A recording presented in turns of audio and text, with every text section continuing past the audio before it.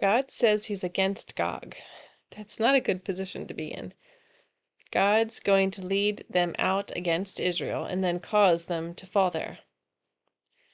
Not that happen in the Old Testament. Sometimes God stirred up an army against Israel. We read in the prophets about God sending the Assyrians and Babylonians against Israel. We also read about judgment against those places that defeated his people. When we don't hear the specifics of God sending an army, is God behind it? Satan steals, kills, and destroys.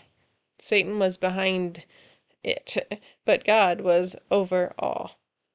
God knows Satan is all for trying to wipe out Israel from existence. When you hear people today say that Israel shouldn't exist, that's straight Satan talk. That's who is behind that kind of thinking.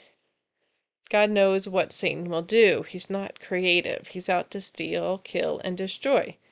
He especially wants to do that to God's children, from whom all the nations will be blessed. God sets the boundaries for how Satan can work. We see that in Job's story. God sets the boundaries for these events. He will intervene where needed, and though he plots no evil, he will remove his hand in places and set boundaries to where Satan can work.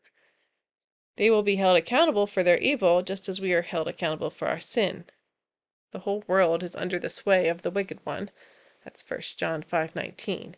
You are either giving yourself to Satan's control or submitting yourself to God's control. Verse 18 says that the one born of God does not keep on sinning because they are protected by God and the evil one cannot touch him. Submit yourself into God's care. Let him keep you.